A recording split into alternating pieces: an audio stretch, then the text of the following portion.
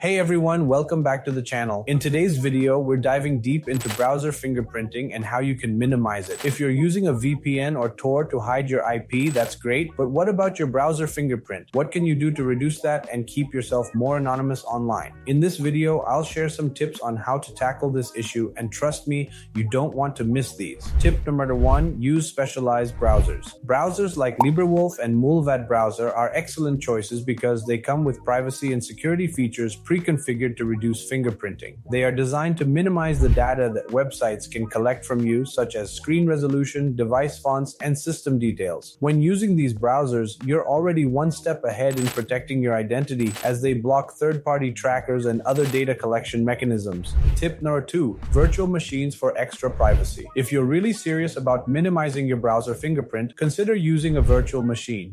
VM. Essentially, you're running an isolated version of your operating system within your primary OS. This means that all the data websites collect stays within the virtual environment and doesn't affect your main machine. You can even install a privacy browser like Mullvad or Librewolf inside the VM, giving you multiple layers of privacy. It's not the most convenient option, but if you want to go the extra mile, this is a great choice. Tip number 3, use Windows Sandbox or similar tools. Not everyone is comfortable with running full-fledged VMs, but you can still get a similar level of isolation by using Windows Sandbox or similar tools. These tools allow you to run a fresh browser instance every time you start them. Essentially, every session gives you a brand new fingerprint that can't be tied back to your past browsing sessions.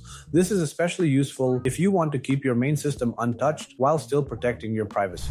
Tip number 4, minimize data collection through ad blockers. Although ad blockers don't directly reduce your browser fingerprint, they help cut down on the trackers that are often used to build your profile. By blocking ads, you're also blocking many of the scripts that collect personal data on your browsing habits. These trackers are the primary tools advertisers use to build detailed profiles for targeted ads. So, even if you don't block fingerprinting directly, blocking ads and trackers still plays a huge role in keeping your data private. Tip number 5, the Tor browser for maximum anonymity. If you really want to protect your privacy, the Tor browser is the gold standard. Tor works by routing your internet traffic through multiple layers of encryption, making it incredibly difficult to trace back to you. Tor also anonymizes your browser fingerprint, so no matter how many times you visit a website, it won't be able to build a consistent profile. Tor does come with some downsides, like slower browsing speeds, but if anonymity is your top priority, Tor is an absolute must. Tip number 6, use default settings for most websites. It might be tempting to go full-on privacy mode by customizing every little detail of your browser, but sometimes the default settings are best. For example, the Tor browser uses default settings that make everyone look the same. By sticking to these defaults, you prevent your device from standing out too much. Customizing these settings may make you more unique, and ironically, that can make you easier to track. Keep things simple and blend in with the crowd for maximum privacy. Tip number 7, consider using a Mac or Safari. If you're using a Mac, you're already one step ahead. Macs are generally less unique compared to Windows PCs, so they naturally help reduce the uniqueness of your fingerprint. Safari on macOS is also designed with privacy in mind, so if you want to reduce your fingerprinting exposure, this is a good combination. Just remember, using Safari doesn't automatically make you anonymous. It's still important to follow other privacy practices,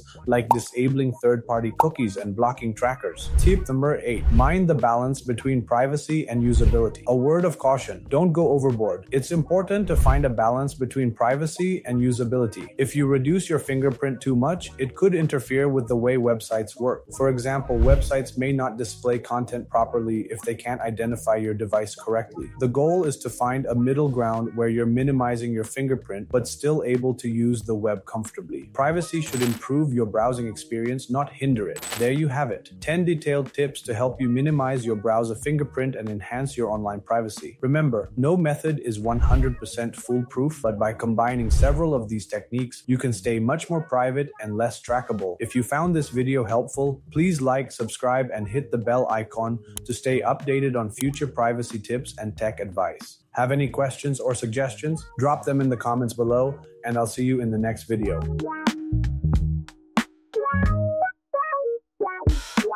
Wow.